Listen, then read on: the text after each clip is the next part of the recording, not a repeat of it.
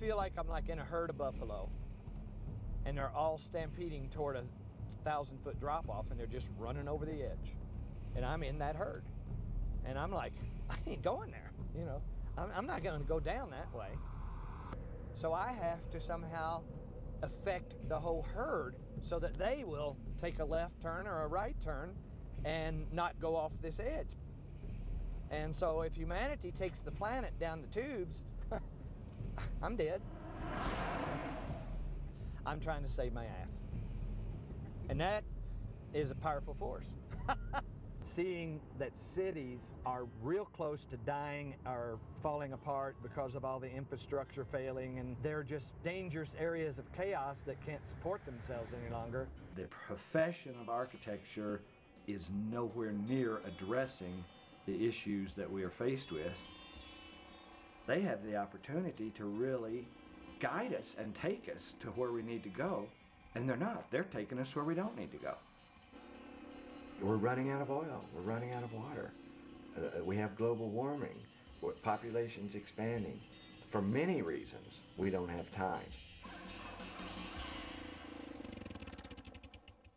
I started all this thinking with quality of life in mind. We're talking about survival now.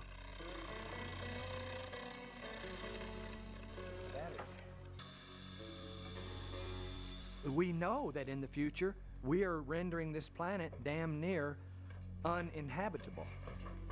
So as we move closer toward that, we're trying to devise a method of living that allows people to take care of themselves.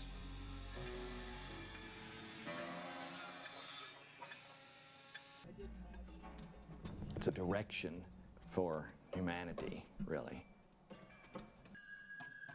There is nothing coming into this house. No power lines, no gas lines, no sewage lines going out, no water lines coming in, no energy being used.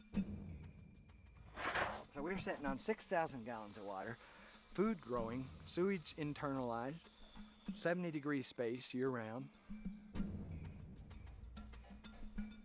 What these kind of houses are doing is taking every aspect of your life and putting it into your own hands.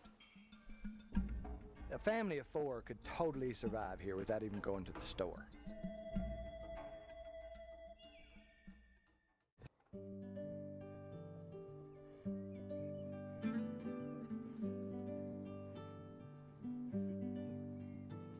The state of mind that that put you in. You can get up in the morning and you own your life. Well, I can do whatever I want because I don't have to do anything to stay alive. We have the potential to enhance the planet. Trees enhance the planet, though people could go way further.